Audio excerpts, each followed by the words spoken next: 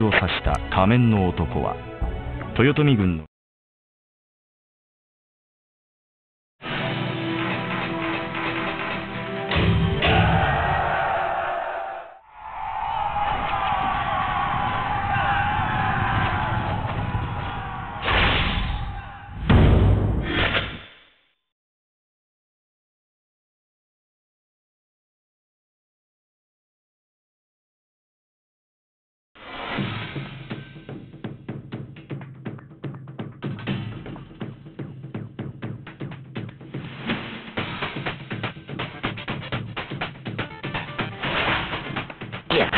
どこに来た？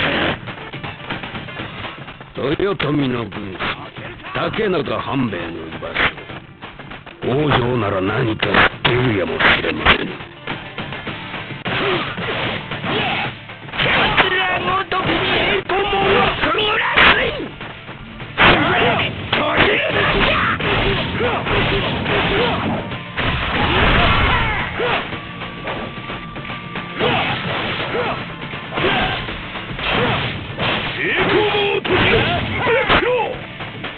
やれやれ、そんなにせかすなよ。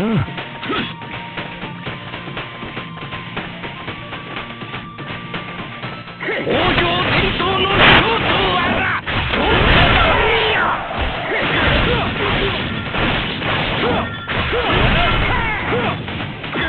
当たり前の結果ってやつだ。俺たちならやれる。確信はねえけど。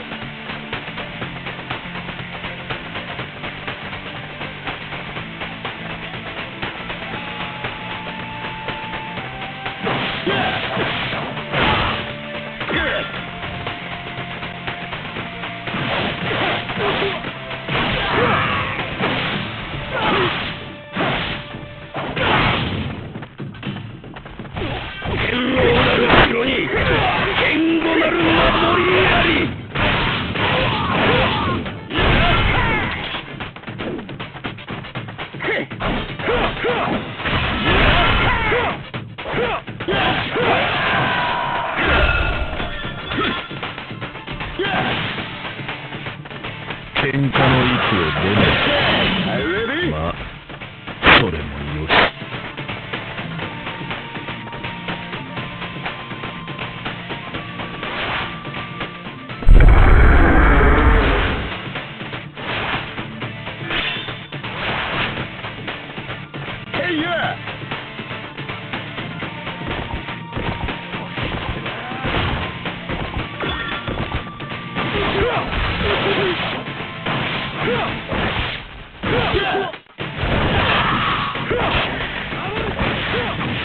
この小田原城を脅せると思っている。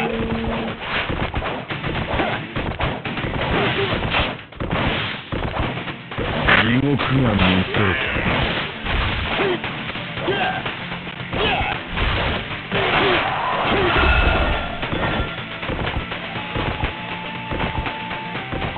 戦ってのは弾の取り合いなんだよ。このままだと滅亡。拷問ある限りわしはやめる。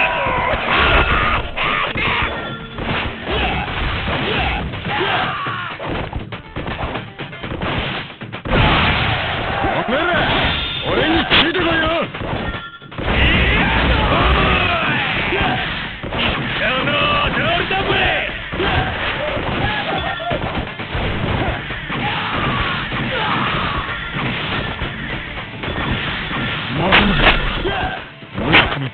ことはよくないと。やれやれ、いつもの小言はつっちまったんだ。これが貴様か。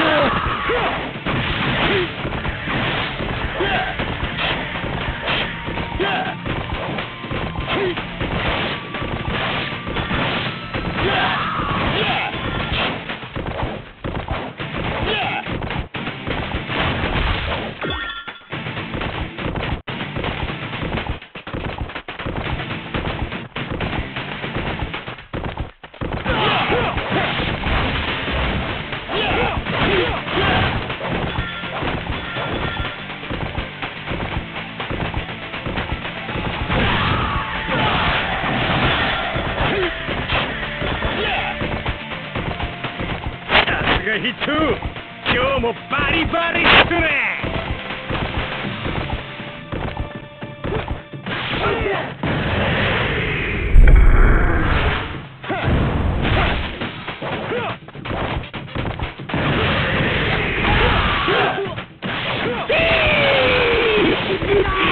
見たか、もうくぐれまい。これもご先祖様のおかげじゃ。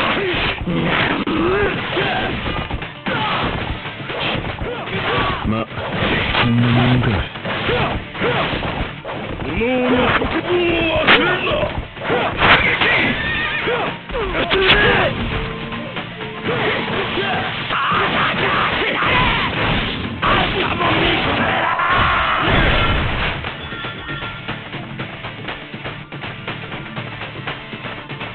あれが噂の独眼竜か。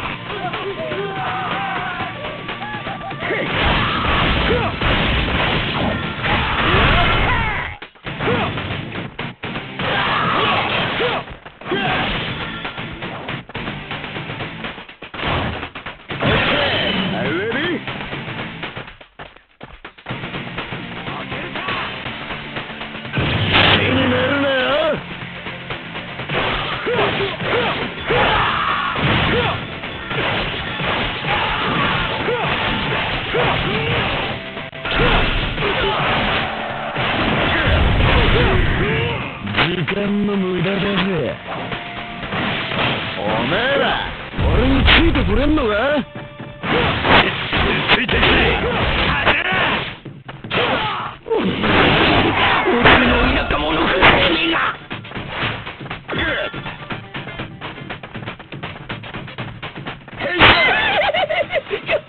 やだです。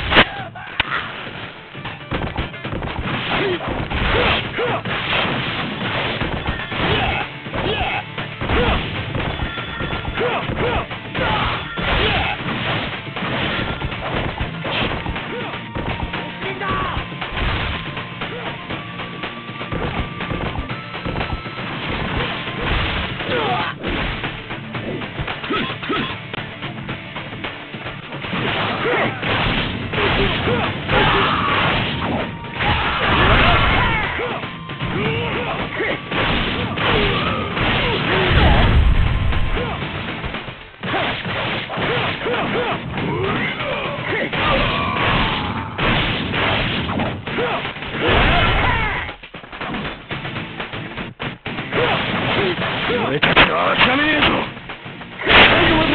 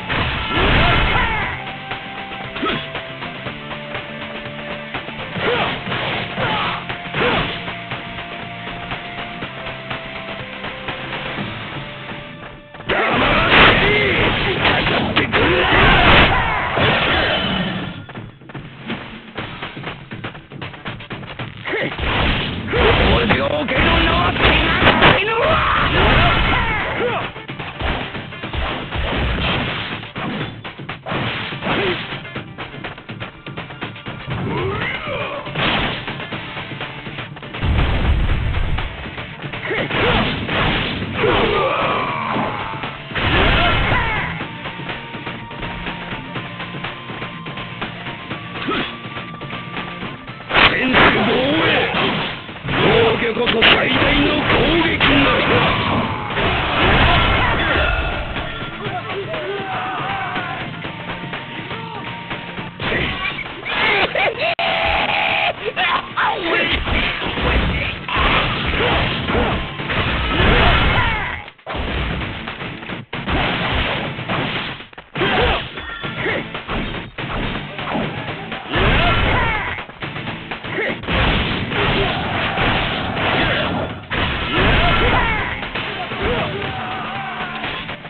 わしの元まで到達してないわ。死になるなよ。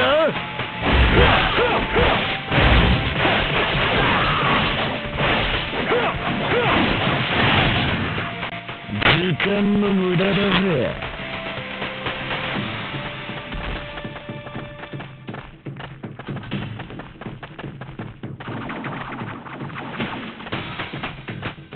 家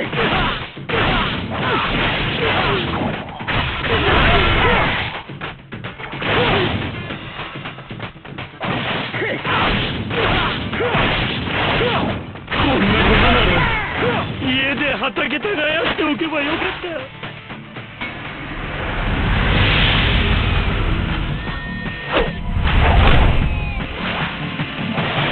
早く崩れるそれがそう思うなよ。北条家に仕える伝説の忍び、よくと見るがよい。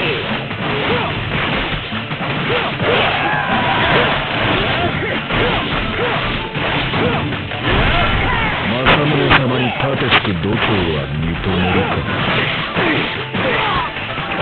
奴らにこの門をくぐらせるでないぞ。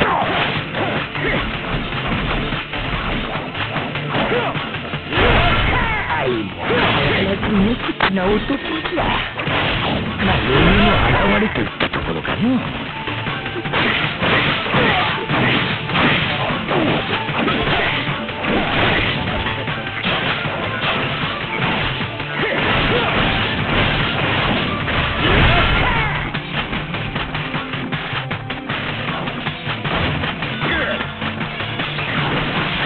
北条家に大体伝えるようだ。見せるのじゃ。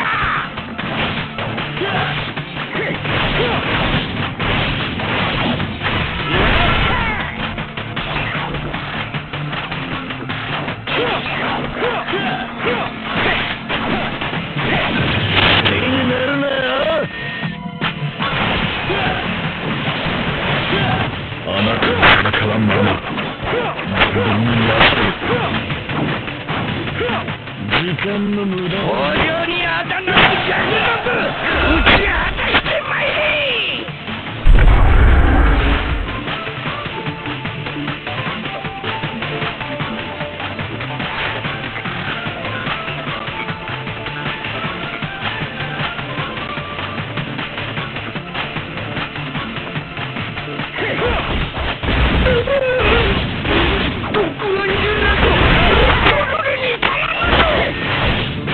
このままではラッキー。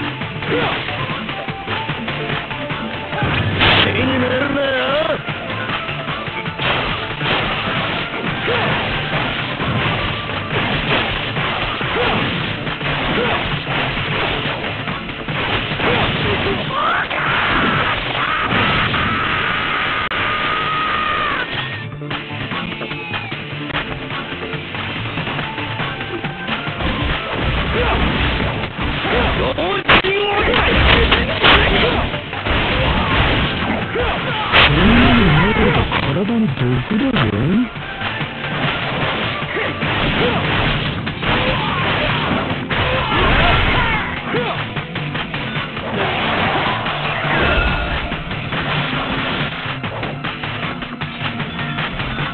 小次郎、皆を見て心配だが。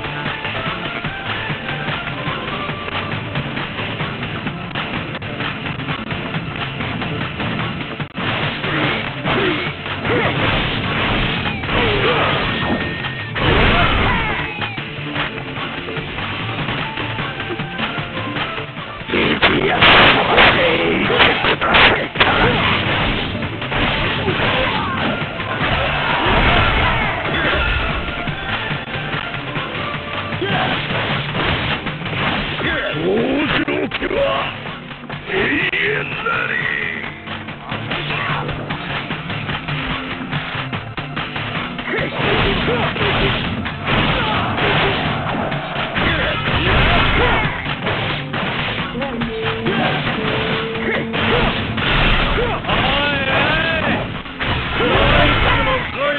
腰抜けばっかだぜ。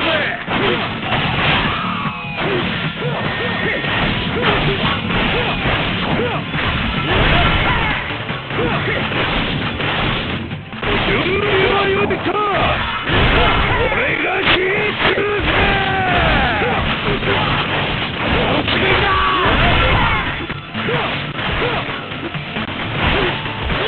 やりやがったな。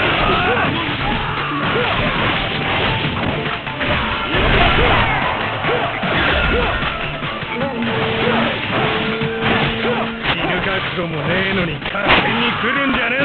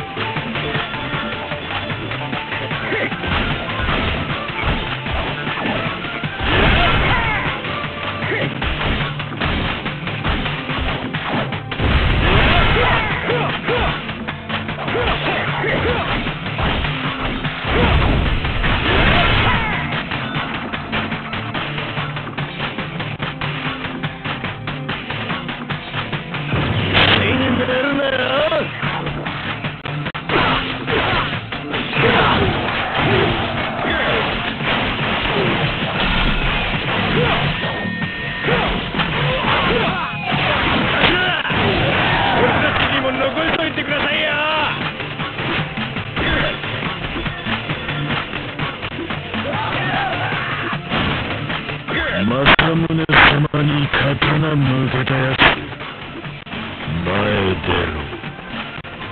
前だ。あだ。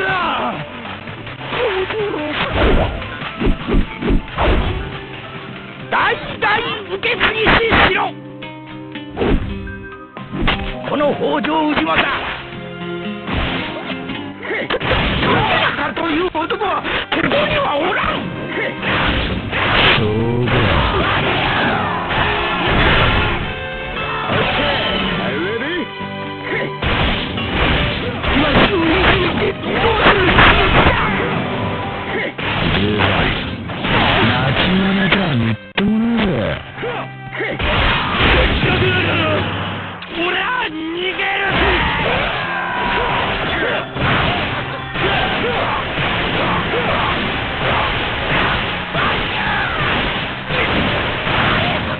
時間の無駄だぜ。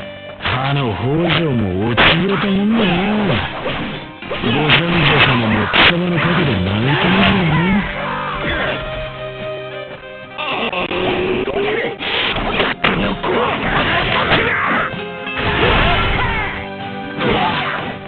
これが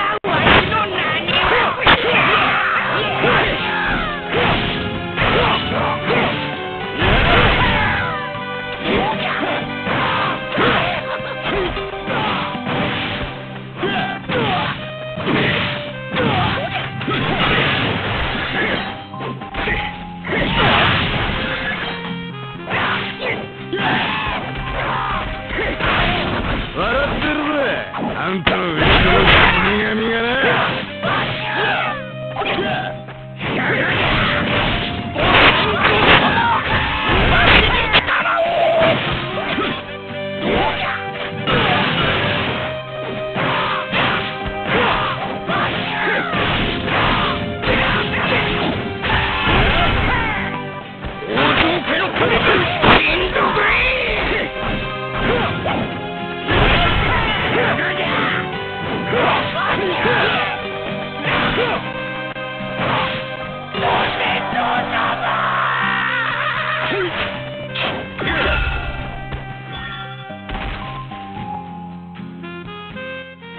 日を改めんか。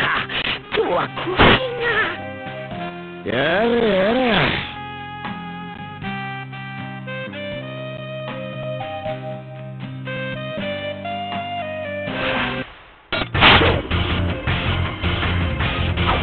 今回も楽に釣れったぜ。おい、こちら勝ち時あげろ。